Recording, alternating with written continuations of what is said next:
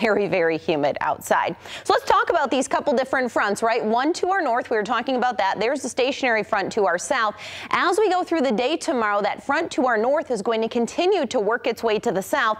As that happens, some cooler air drops into the region, and with that cool air aloft, I think we can spark a couple of scattered showers, especially closer to 127 as we work our way through the afternoon. Then when we go through Thursday night, the sky becomes mostly clear. High pressure builds in. This will be the driving force for our weather conditions both Friday and Saturday, bringing us low humidity levels, limited cloud cover, and also comfortable temperatures. By the time we make it to Sunday, perhaps a little bit more in the way of some afternoon cloud cover, and temperatures begin to climb. So tonight we're down into the lower 60s. This will be about 10 degrees cooler than it was in most locations early this morning.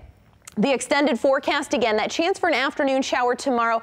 Really though, most locations aren't going to see rain here on Thursday. Friday and Saturday are excellent afternoons across the region. Very nice mornings here Friday and Saturday as well. Sunday for the 4th of July, no concern over precipitation, but it is going to be warmer and a little more humid.